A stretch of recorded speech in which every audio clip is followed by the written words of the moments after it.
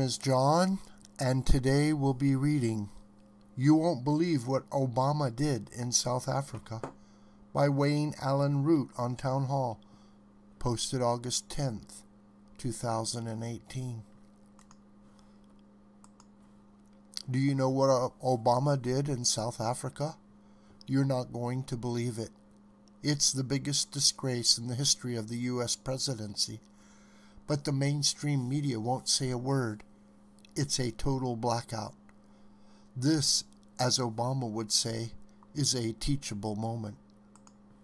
90+% of President Trump's coverage by U.S. mainstream media is negative.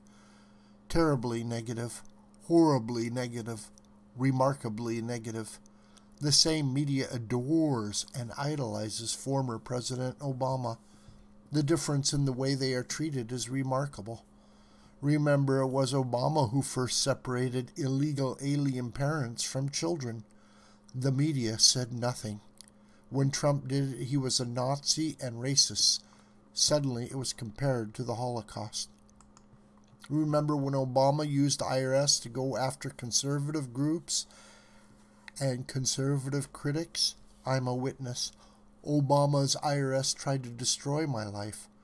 Judicial Watch proved it was a political witch hunt based on my conservative political beliefs. I was targeted, intimidated, and persecuted because I'm a conservative. Judicial Watch can prove it. The mainstream media don't care. They refuse to cover the story. Can you even imagine if President Trump used the IRS to go after liberal critics, liberal groups, Black Lives Matter, or the NAACP? I can't even imagine the protests, rioting, million-man marches, and screams for the impeachment and prosecution of Trump. That brings me to one of the most incredible examples in the history of the U.S. media. It happened in South Africa 2 weeks ago. You won't believe what Obama did, nor will you believe the mainstream media has chosen to cover it up, but they did. Anyone remember Apartheid? That was the political and economic system of South Africa that saw blacks purposely kept in misery and poverty by the white minority. It was illegal for blacks to own property. This was a horrible, inhumane, evil system. Americans of all races and political ideologies should have been offended and outraged by apartheid. But are you aware South Africa has a new version of apartheid? I'll bet you're not. No one in the U.S. media has covered it. No headlines this time around. As a matter of fact, not a word. To my knowledge, only one national TV or radio host in the country has been exposing this terrible new apartheid for months on end. Yours truly. Only because in my second career as a business speaker, I've lectured on entrepreneurship all around the world. I've spoken a half-dozen times in South Africa. I've given speeches in front of thousands in Johannesburg, Cape Town, and Durban. I've gotten to know the people of South Africa. I've made many wonderful friends for life. That's why I've been aware for months of this new apartheid. But this time it's human rights and civil rights violations by the black majority in South Africa. This time it's blatant discrimination, racism, and hate crimes by the black majority. This time it's legal for blacks to steal the land of whites. This time it's blacks murdering whites with impunity. South African President Cyril Ramaphosa and his ruling ANC, African National Congress, have made it legal to forcibly take land from white farmers and property owners. That was the first step. Now comes the next radical step. The President and his Congress are changing the Constitution to allow the South African government to forcibly take any white person's land, this time without any compensation. Pure theft. Because of the color of their skin, white families are left in poverty, left homeless, left without a livelihood. Worse, The president and several of his political allies have threatened to murder white property owners who refuse to hand over their property.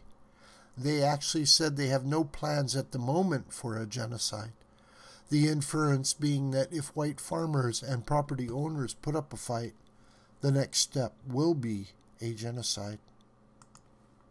An emboldened citizenry is already taking matters into its own hands.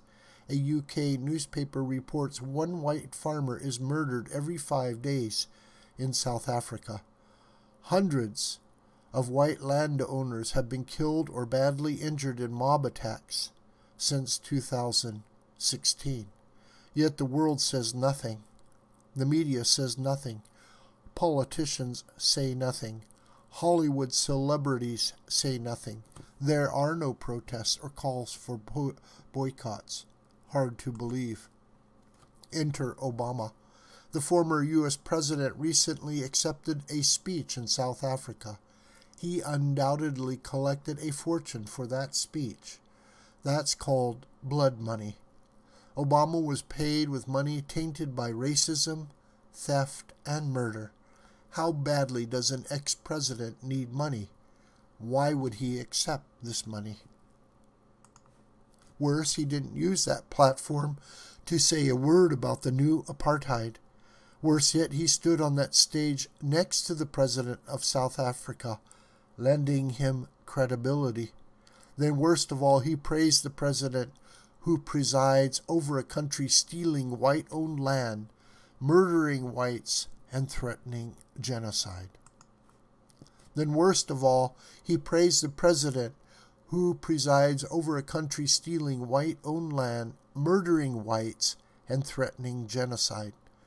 This could be the most disgraceful speech ever by a former U.S. president. Yet the media said nothing. President Trump calls Don Lemon of CNN dumb on Twitter. It creates a media firestorm. Trump must be a racist.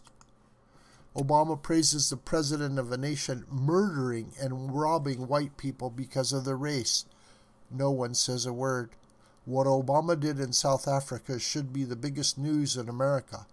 The fact that you never even heard about it tells you everything about the fraud, deceit, and fake news of the mainstream media. This video is a production of the School of the White Crane. My name is John Brooker, and you could reach me through commentary on this video or through my Gmail listed here. Please share this video on social media and with your family and friends. And please subscribe. May God richly bless you, my beloved.